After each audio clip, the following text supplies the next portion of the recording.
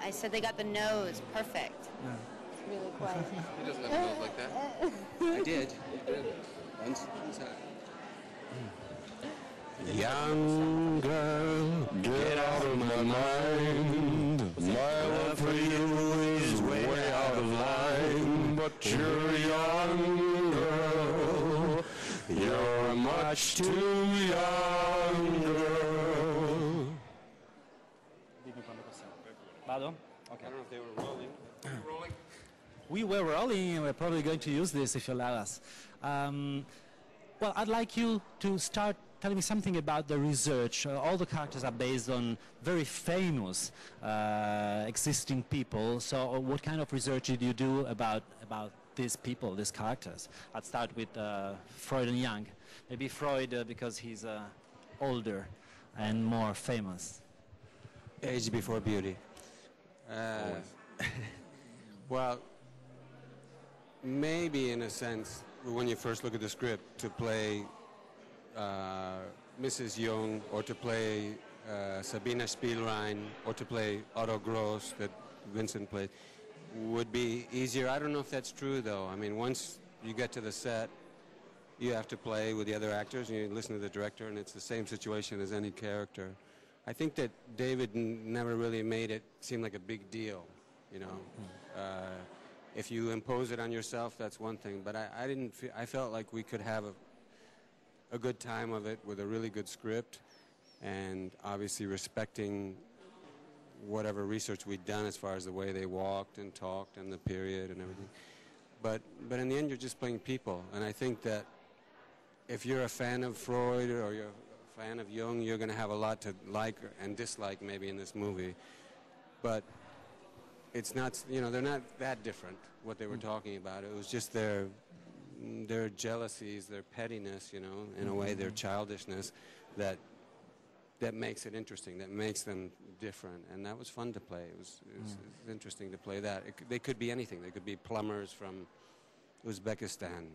Yeah, well, it's mostly about the relationship. So of course, you go to the human link or unlinking between the characters. So can I get Jung's take? The summer wind? No, you know, I mean, anything that I could get my hands on, obviously I did try and read in accordance with the time period that I was allowed in terms of pre-production. But mainly, like Viggo said, I mean, I just concentrated on the script. Christopher wrote a fantastic script. It was very layered. There was a rhythm to it. It was very dialogue heavy, so I needed to get my head around that. And I needed to understand it as a sort of music piece more than anything, is the way I looked at it. And then we just came to set and we just started having fun and riffing and, you know, supporting each other. You know, hugely supportive cast, I've got to say. And then, of course, you've got the master engineer at the helm of it all, you know, David Cronenberg. So I just tried to, you know, as I say, do as much preparation on the script as possible and then allow myself to be free and flexible on the day when we were filming. Okay. What did you and I'd like to know something about her role. You're somewhat of an observer. Well, I think you're somewhat of an observer, but well, it turns out that you actually, you know, don't give up without a fight. So you're a character that at first seems to be like things happening to her, and instead it's not like that. So I think a lot of what was written about Emma is about the work that she did later on in life, and so I think that a lot of the film focuses on the beginning of our marriage and relationship, and that's a cop out.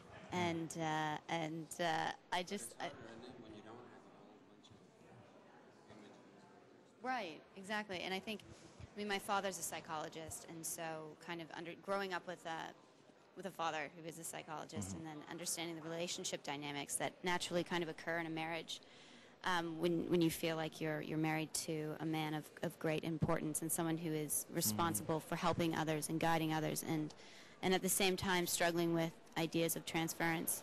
I think I kind of already had a lot of understanding in a general sense, having that kind of family relationship dynamic to begin with. So, of course, that helped. I had no idea. Still don't. Can I give you the... Were you helpful to? Was he helpful? You can tell us. Oh yeah, I learned so much working with both with both Michael and Viggo, and just Yes. I think I think more so Michael. There was a challenge working with him. No, but I think each actor kind of does something in preparation that I found really interesting. Like Michael reading his script. You know, how many times did you read your script before you went to camera? I think about, I don't know, 250 times, roughly.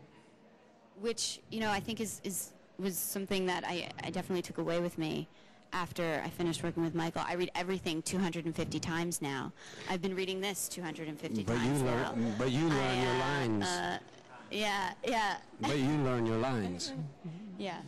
I read it, doesn't mean it was going in. But then Viggo you go and you actually spend time in the rooms that we'll be shooting in, and spending times in this space, and so I think that was really important. Is understanding a spatial relationship with where you're actually working, and so I took that away from you, for sure. Everybody has.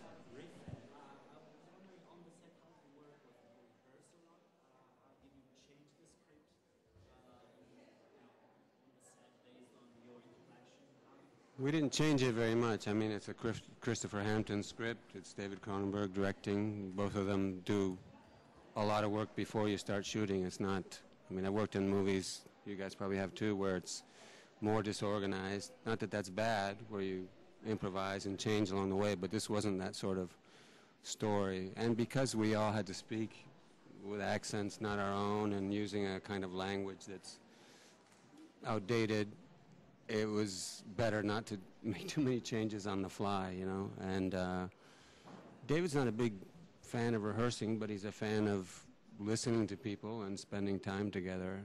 I mean, I don't know about you guys, but I've always felt with him that he is paying attention at all times, and he may mock you, he may make fun of you, but it's lighthearted. I mean, he's engaged with what you're doing. He's obviously doesn't shoot a movie, doesn't direct a movie that he's not passionate about. You could feel from him that he cared about this subject matter and the time period, and that's contagious, you know. He makes you feel very comfortable. So even though he doesn't want to rehearse, so to speak, he'll spend all the time you want. If you have questions for him, he's very open and very informed. It's very difficult to catch him out, I think, without a good answer, you know. No, I agree. He didn't actually get along very well with David. Don't like him. I gotta say. Just don't like him.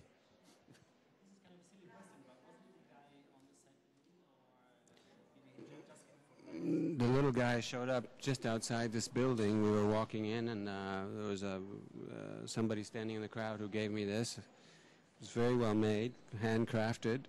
And there is such a thing as doll therapy, and we've engaged in some of it today already, and I think there'll be a lot more as the evening clouds up. Thank you very much. I think you have to switch places. You've had quite enough. I understand. Thank you.